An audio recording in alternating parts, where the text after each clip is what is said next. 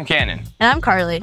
St. Mary's has 10 residence halls located throughout the campus for all the students throughout their 4 years. Upperclassmen get to take advantage of special apartment-like housing, like Brother Leopold Hall. A popular website called Niche actually ranked our dorms the best in Minnesota, and it's pretty obvious why. You betcha, Cannon. Brother Leopold is co-ed and houses sophomore through senior students here. Honestly, it's pretty much like living in an apartment, but on campus. Let's see what Brother Leopold is all about. So, once you're a sophomore, you have the option to live at Brother Leopold Hall. The options are single room, single suite, double occupancy suite, and apartment-style living. That's pretty sweet. Depending on the apartment that you're in, you could have your own private room, private bathroom, a shared living room, and a kitchen.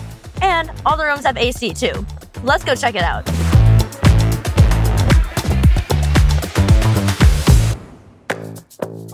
On the main floor of Brother Leopold Hall, we have this large lounge.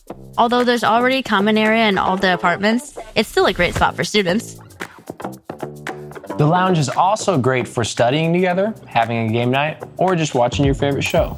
Oh, cool, no doubt. Like the other dorms around campus, Brother Leopold has a lounge/kitchen area for the entire residence hall.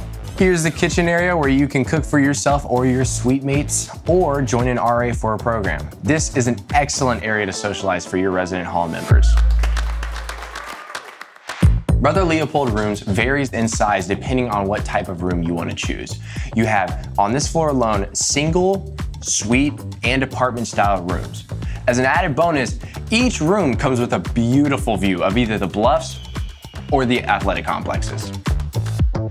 Brother Leopold rooms also come with movable beds with extra long mattresses, wardrobes, desks, and chairs. And shower, toilet, and sink, depending on what type of room you choose. Oh, and free laundry. You know, one of my favorite things about this place is that you get the freedom to live independently, but you still get the convenience of staying on campus. Like, look, the dining hall is literally right over there.